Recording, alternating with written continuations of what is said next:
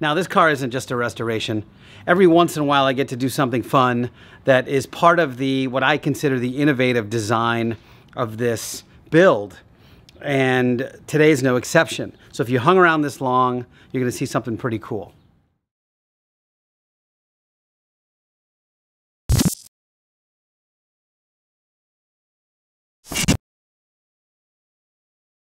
Welcome to another episode of Rennch. On today's show, we are going to put a door skin on this 1969 Porsche 911.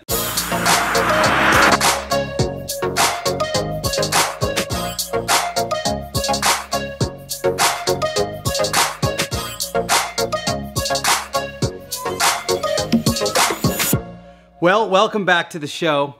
The last episode completely kicked my booty. I thought I was going to just prime a couple of doors after stripping the paint, and the hood did not at all turn out like that. It turned into a whole thing.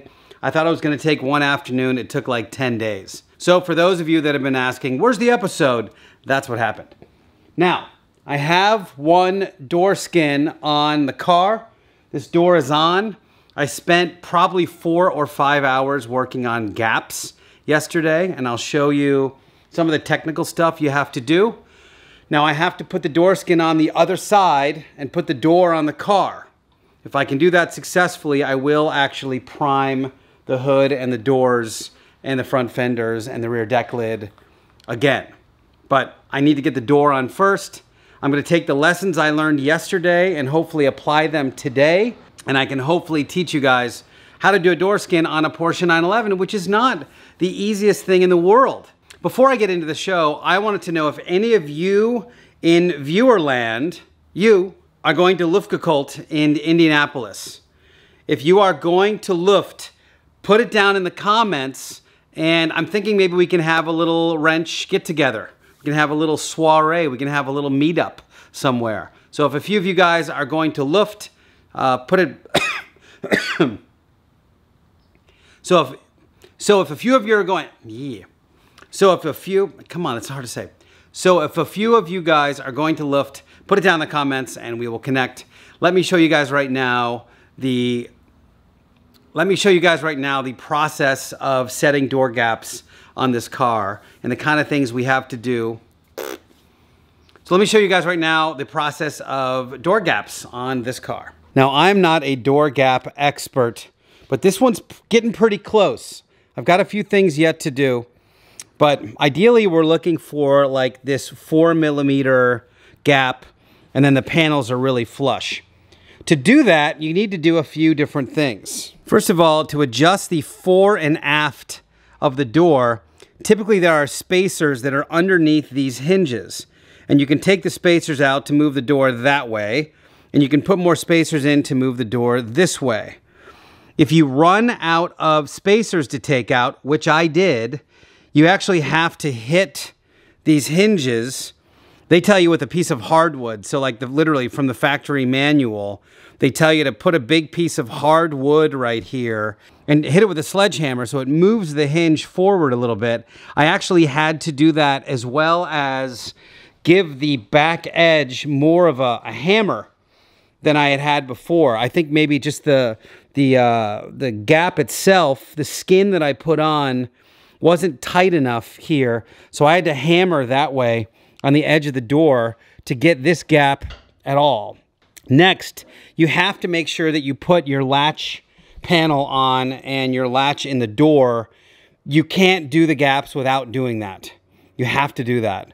And then finally, you need to look at the interface here between the fender and the door. Now, I still have some dialing in to do on this one, but I actually had to weld, I'm not sure if you can see this, but I had to weld more material on the end of this thing and then grind it down to make this gap okay. I still have more grinding to do, and you can see right here that this is too much of a gap. Once I start dialing the fenders in, I'm hoping that I can move the fender back and out a little bit, and that will eliminate that gap.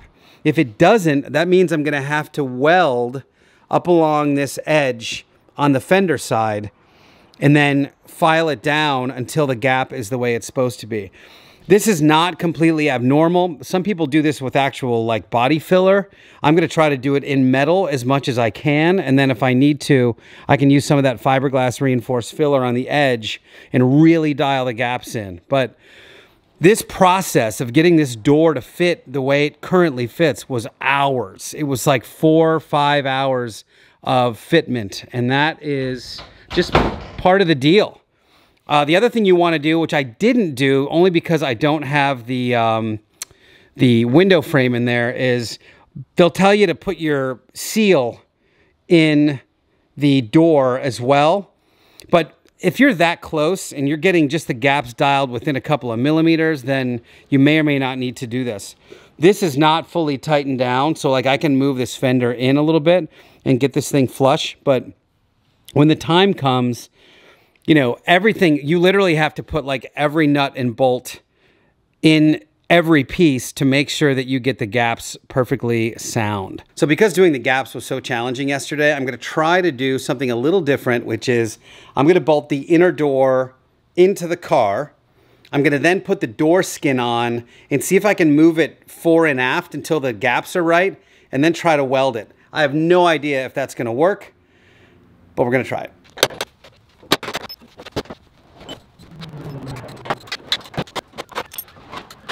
All right, doors are off, hinges are off. I'm gonna clean these hinges up and these bolts, which are kind of rusty and they're covered with paint. So I'm gonna strip all the paint off of this stuff, get these bolts soaking in a little oil, and just make sure these things are all clean and dialed.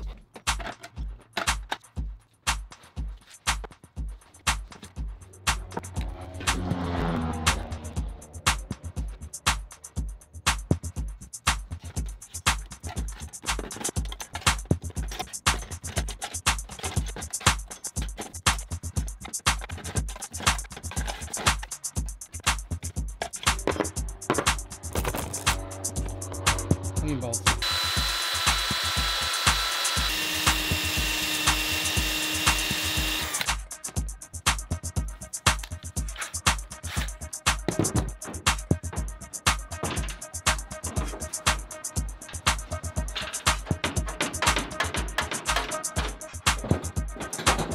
All right, so what you're seeing here is the door internals now in place.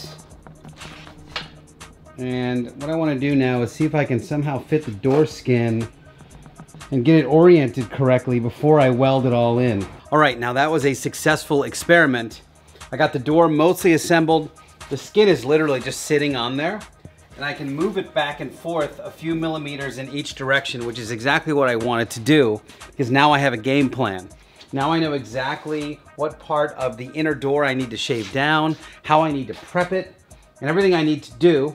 I'm gonna mark everything up and make sure that it stays in the same spot and prep the inner door for welding. Hi, Ben. How you doing, bud? Were you taking a nap? You know Ben the dog. You guys remember Ben the dog? You guys know Ben. There he is. Anyway, basically I have to undo everything I just did to get the skin off and then get the inner prepared for welding. But that's gonna be super exciting. So I am going to do that. And I think it's going to be a lot less work than it was on the other side.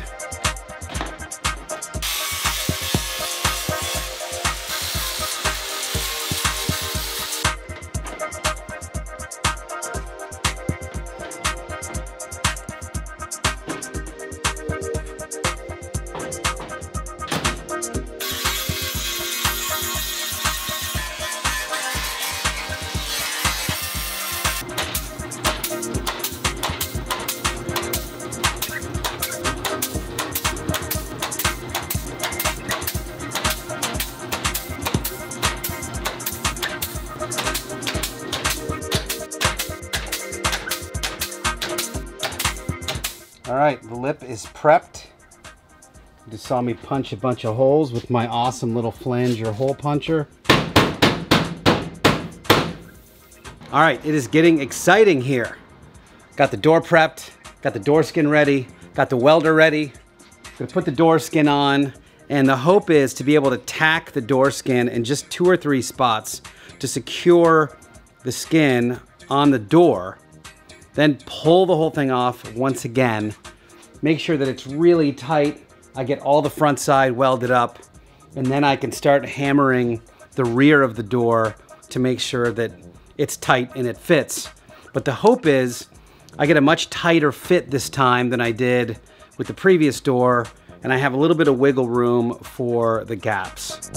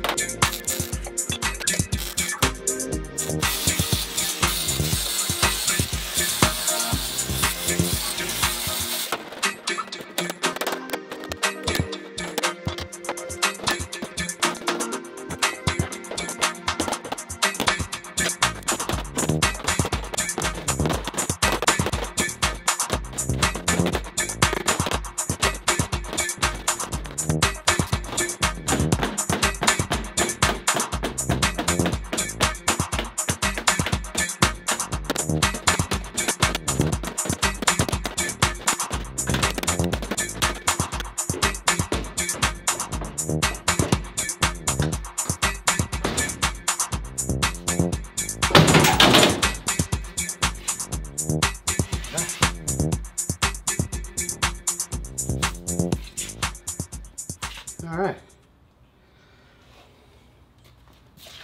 All right, baby. Awesome. Awesome, awesome. Awesome. All right, good news. The gaps are pretty good. Like right out of the gates, I've got this perfect 4mm gap here.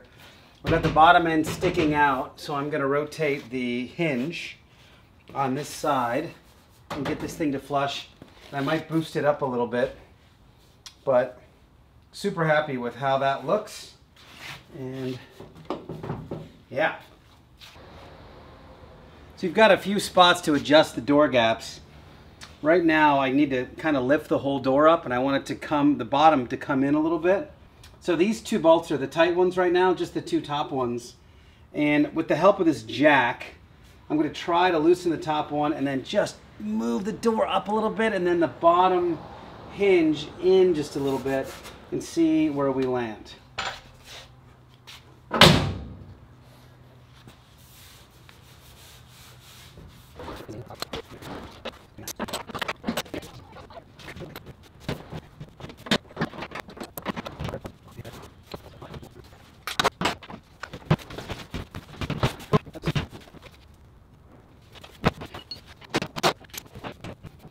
All right, dudelys, there you go. For now, that is really close. It's a little tight on the bottom, but not too bad, because I haven't even finished this yet. I haven't really done anything since I put the quarter panel on and did these rockers, so there's still plenty of work to do to get the gaps right, like on the car side itself. So I'm not super worried about it. I'm actually really happy with how this thing turned out. And for those of you that have hung around this long, I have a treat. Now, this car isn't just a restoration. Every once in a while I get to do something fun that is part of the, what I consider the innovative design of this build. And today's no exception. So if you hung around this long, you're gonna see something pretty cool. Now, there's a company called Lauren Teal. I've spoken about them earlier on this build. They make these really, really cool taillights for Porsches that are based on modern LEDs. And if you guys remember the original design drawings of this car, I have a couple of ring LEDs as part of the design. So Nick and I have been working on a prototype of these really cool lights that will allow me to run just the rings on the outside of the car and then have everything look like it's emerging from the back end of the car. We just got the first ones 3D printed, and I have them set up on the car to demo. Let me show you right now. So we live in this really cool era where you can design something in 3D software, send it off on the internets, and then get back a laser cut version in metal of the thing that you designed. So what this is a metal piece that's meant to wrap around these LED lights, and this is what it looks like on the car, very loosely fitting. But look how badass these lights are. This is a red and amber. It can be red and red. And the idea is that you see this piece of metal. This piece of metal will be welded and body finished into the car so that just these round lights are sticking out of, you know, the painted car. But isn't that bitchin'? Imagine your turn signals and your lights, and you get to see this really cool red or amber or whatever color I decide to go with. But isn't that rad? So cool. 3D printed. Every bit of this thing is 3D printed. So there's a bracket on the inside. In fact, I can take this off. In fact, the 3D print broke. But you can see there's a bracket. There's a bracket on the inside, and then these pods basically screw into the 3D printed piece. Really rad. So that's how they look. And I can't wait to get them all fitted up into the car. Hey, look, guys, we got some new doors. The doors are totally set and skinned. I'm so excited. What do you think there, Ben? Pretty good looking doors, huh? That was a good episode. Much more positive and progressive than the last one. Let's get some of this stuff in primer on this next episode, eh? All right, well, I hope you enjoyed that episode in the door skinning process. In retrospect, would I do it again? I don't know. But now I know how to do it. Just another one of those things on this build that I've never done before that came out okay. And I can't wait to see what it looks like when it's painted. As always, love you guys. Thanks for watching. Send me any comments you like down there. And if you're brand new to the channel, hit subscribe. And it's tradition around this place to throw a high five in the comments and tell me where you're from. All right? So if you haven't done that already, tell me now. And we'll see you next time.